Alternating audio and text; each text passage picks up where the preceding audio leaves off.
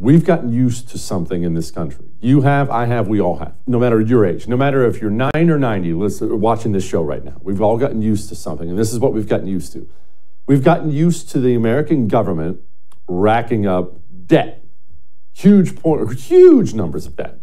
We're used to it by now. We don't even balk anymore. $500 billion deficit this year, $1 trillion deficit this year, $1.5 trillion, and we're just kind of used to that being how life works. So of course we spend more than we take in, of course, but I just want to explain something to you right now.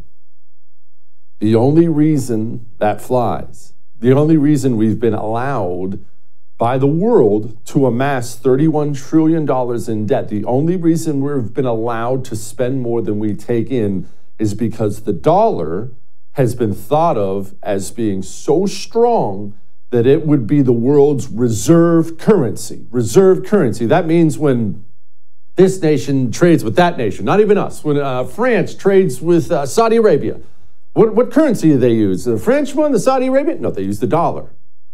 That has allowed us the freedom to spend way more than we take in. That's going away. The world's tired of it. The world's tired of watching us destroy the value of the thing they use for the reserve currency. It's called BRICS. There's an alliance of nations. They're already moving off of the dollar.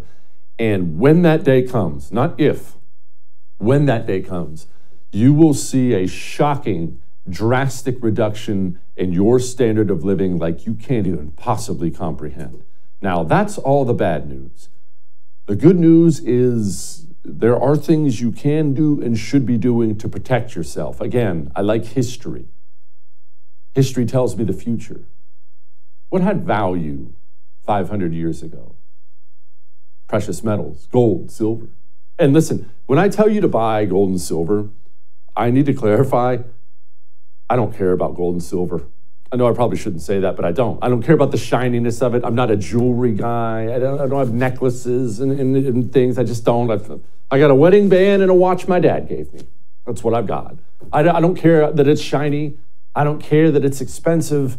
I love precious metals just because they're reliable, because they last, because they've had value 500 years ago, 5,000 years ago. Precious metals had value. And so that tells me no matter what the future brings for America, for the world, gold and silver 5,000 years from now will have incredible value. Get some precious metals in your hands to protect yourself from the tsunami that is coming. Gold coins or silver coins. I don't care. Again, I don't have a preference because I don't care about them. All I see is wealth. I see protection. That's what I see. Get them in your 401k. Get them in your IRA. This is how we will protect ourselves because there's nothing else we can do to stop these pieces of trash from wrecking this country. Gold and silver in your hands. For too long, we've been led to believe that communism is a thing of the past. But the truth is, communism is alive. It's here, and it's infiltrating every aspect of American life. Introducing the Anti-Communist Manifesto by Jesse Kelly, the practical guide for patriots ready to defend our nation from its most dangerous enemy. Discover the shocking extent of communist infiltration in our education system, their alliance with American corporations, and the twisted truth behind environmentalism. This eye-opening book exposes the true face of communism and empowers you to fight back. Join the fight for freedom. Pre-order your copy of the Anti-Communist Manifesto today by going to jessekellybook.com.